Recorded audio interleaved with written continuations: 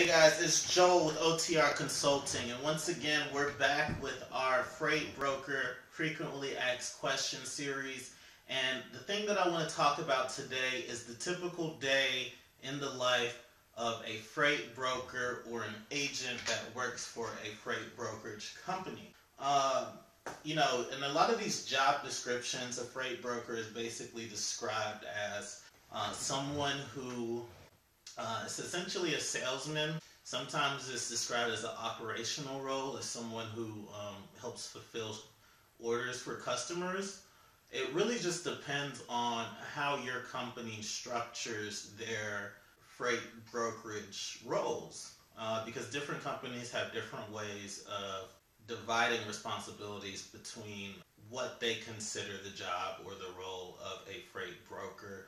And in future videos, we will touch on the different ways that those responsibilities are divided. But in this video in particular, we're going to talk about a freight broker in the essence of, let's say, someone who wants to start their own freight brokerage. What are they going to be responsible for on a daily basis when they are doing this on their own? So typically, this industry runs from 8 a.m. to 5 p.m. Eastern Standard Time. So most freight brokers are going to be in the office a little bit before that and a little bit after that, regardless of what time zone they're in. So West Coast brokers tend to come into the office as early as 5, 6 a.m., some of them as early as 4:30 a.m., so that they can be on the ball and ready to go at the same time as their East Coast counterparts. And at the same time, they tend to leave a little bit earlier in the day as well in comparison to their East Coast counterparts. So typically, starting off that day at 7 to 7:30 in the morning, a freight broker is typically going to start their day with planning, first of all.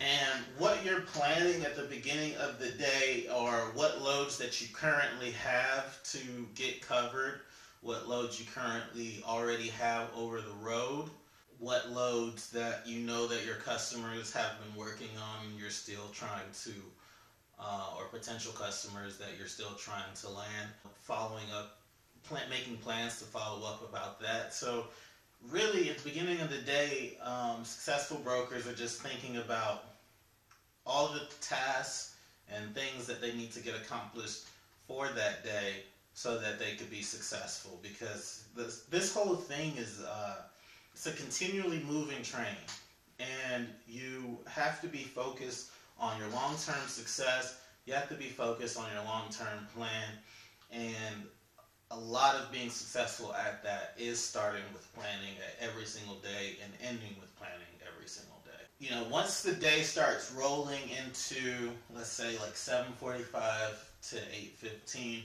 a lot of brokers will begin posting their loads or reaching out to carriers that could cover shipments that they currently have. And when I say a load is simply a shipment. A load is an amount of product that needs to be sent from point A to point B. So that's just industry terminology.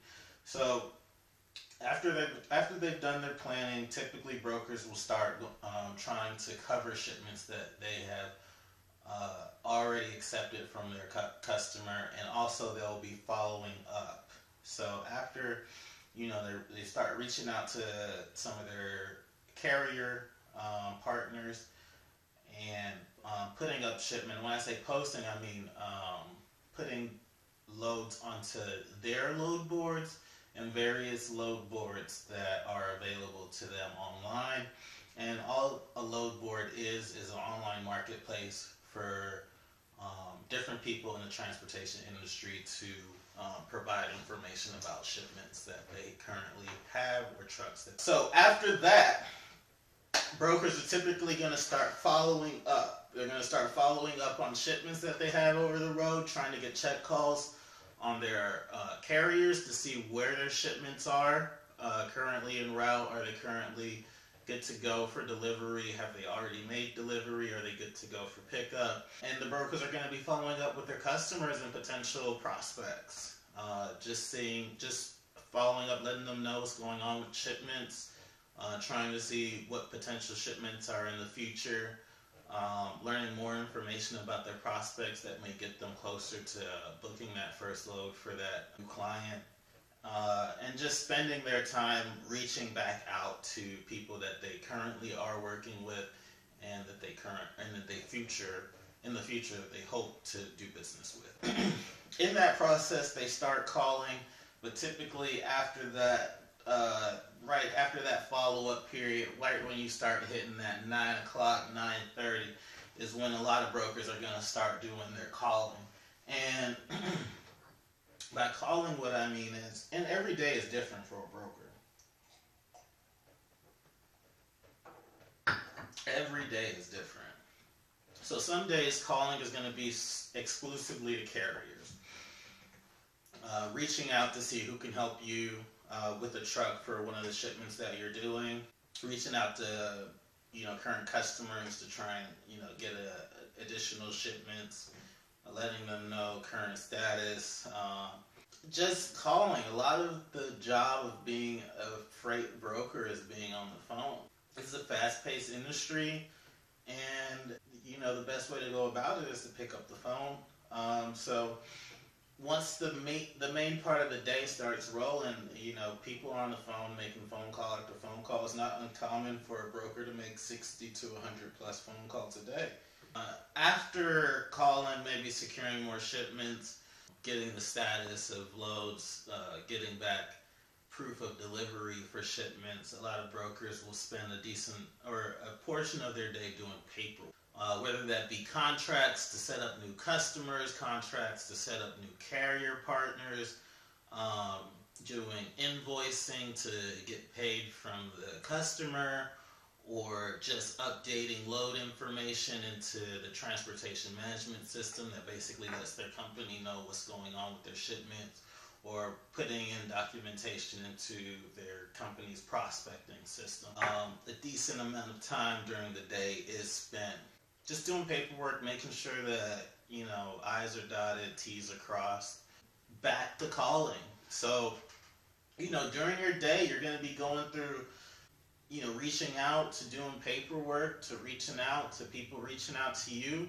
It's just a constant barrage of different things going on, but one thing that's going to be consistent is you're going to be on the phone. So after paperwork, back to calling. If you don't have business, you should be on the phone. If you do have business, you should be on the phone. You should always be on the phone.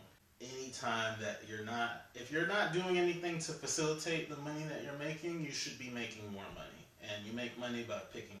After that, towards mid-end of the day, a lot of brokers are going to be doing check-ins again, just following back up on their carriers, seeing how things are going, trying to wind down their day.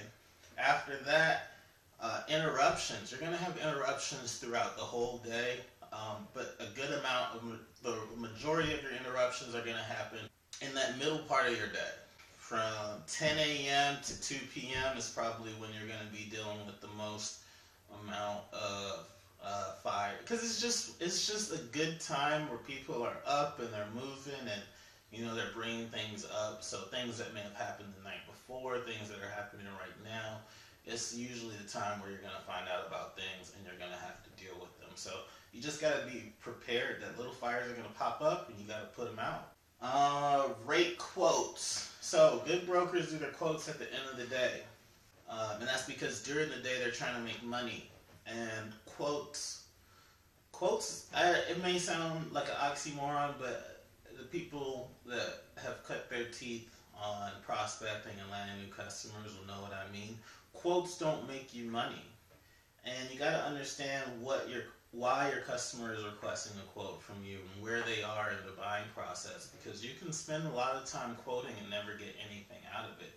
I've seen agents quote customers 20, 30 times and not get one shipment from them. And it's because they aren't doing a proper job of identifying what that customer needs and what they are looking for, and they are letting that customer use them almost as like an informational tool without ever getting any type of value or establishing any type of real relationship with that customer. So rate quotes are typically something that happen near the end of the day, because it's just a rule of thumb for time management if you are focused on establishing consistent business. And I'll go into that further when I start doing videos on customer acquisition and quoting rates and going over things. So after that, prospecting. Good brokers prospect at the end of the day. And what I mean by prospecting is generating those leads, figuring out who you're going to contact, identifying new opportunities. You do that at the end of the day. During prime time, you got to be on the phone. The phone is how you make money. When you're doing research, when you're responding to clients, if it's not going to generate money today, then you put it towards the end of the day and you manage your time wisely. So prospecting is something that should be done at the end of the day because it allows you to do your proper research to be prepared for the next day so that when prime time hits, you're on the phone reaching out to prospects and not researching them. After that, calling again. This is a 24/7 business. And like I said, the successful ones are on the phone. A lot of your clients, if they're, depending on the industry, they're still going to be in the office later on in the day. So pick up the phone, reach out to them. And that might be the best time to reach them when things are a little bit slower. So they're calling again. And then after that, when they're really winding down, they're doing the next day prep again. Like I said, this is a long-term business. This is something that you have to be in for a long-term grind. And the best of the best plan at the beginning of the day and they plan at the end of the day. That end of the day planning is all of those things that I was just talking about as far as, rate quotes, prospecting, reaching back out. But it's also just, planning out the next day, planning out the rest of your week, and maybe even taking a little bit of time to consider what your goals are for, the month and the quarter. And then figuring out what you can be doing currently to reach that. So that's a typical day in the life of a freight broker. And as we get deeper into it, I'll go more in depth on each of those subjects, and hopefully we'll be able to give a lot of really good insight as to what each of those process really looks like from a deep dive perspective. But this is just meant to be an overall explanation.